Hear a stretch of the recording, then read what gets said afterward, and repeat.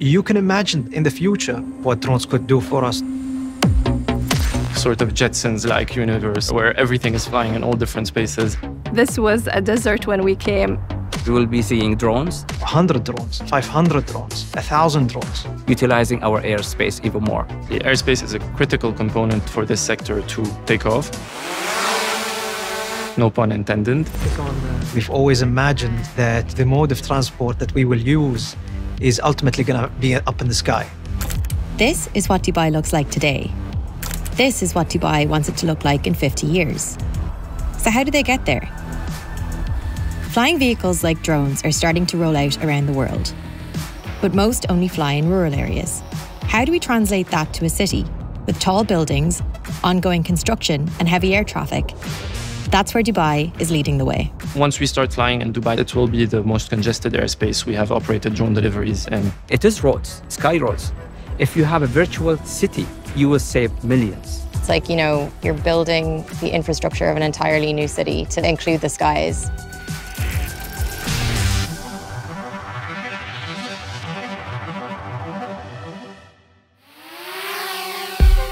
Drones are faster, more efficient, and greener. We like to say that every drone flight takes a polluting van off the road. At a time where it is critical to reduce our reliance on polluting forms of transportation, speed up our ability to get from A to B faster. This is the benefit of airspace. No restrictions, no congestions, no traffic lights. And deliver essential items to people and businesses that need it. Pharmaceutical companies, hospital groups, e-commerce, and grocery groups. Drones might just be the answer. I'm Daniel Hosher. I'm the Strategy and Operations Manager at Skyports. Skyports is a leading drone company operating drone deliveries in countries across the world. We think Dubai is ripe for innovation with drone deliveries. It's an emirate that is known for pushing boundaries forward. A critical piece of the puzzle to ensuring drones fly across congested cities like Dubai is regulation. You need to have regulatory frameworks and safety procedures that allow drones to share the skies with other aviation users. Dubai brought private sector and government together to create a super clear framework for testing and approving drone deliveries. That all starts here at Dubai Future Labs. My name is Khalif Al-Gama, and I am part of the Dubai Future Foundation, leading the Robotics and Automation Laboratory. Dubai Future Foundation is a government entity commissioned with the sole purpose to make Dubai a leading city of the future. Khalifa is the head of Dubai Future Labs, a space created to test out cutting-edge technologies that improve our lives. Khalifa is a big believer in building and doing things, not just talking about them. There we go.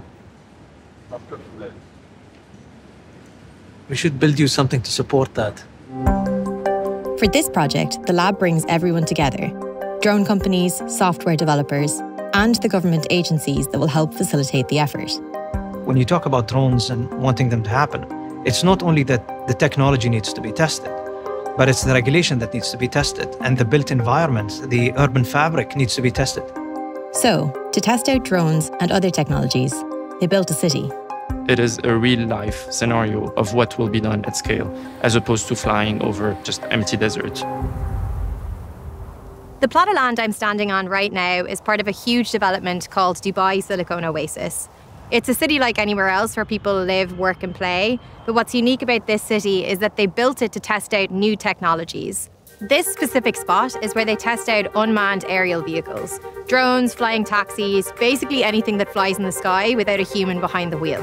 It's good to meet you. Welcome to our facility. Thank you so much.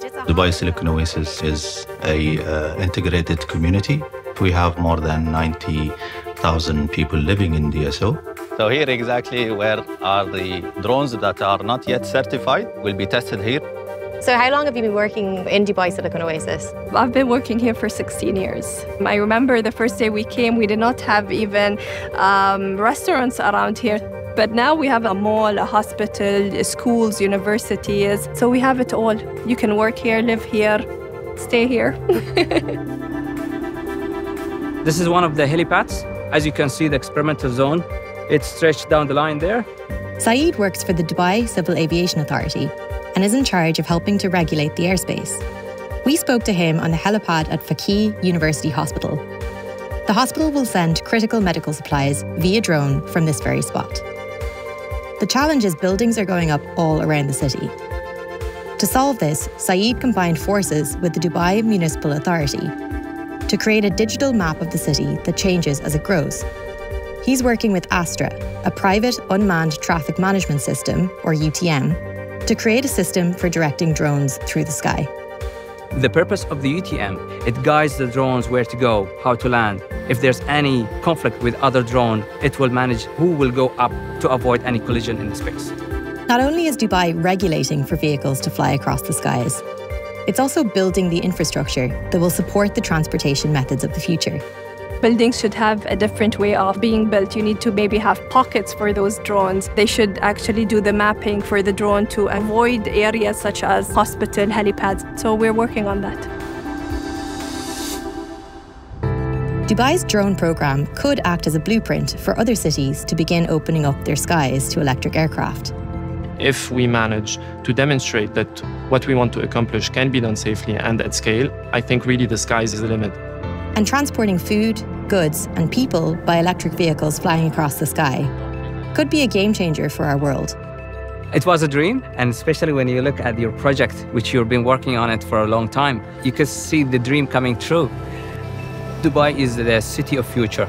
So this is a starting point to enable the future to come today. The most fascinating part of this project is the pace of progress. The next 5 and 10 years always surprise us at where it could go, let alone 30 and 40 years down the line. To be able to actually change how societies work, implement technologies that could be meaningful to our futures.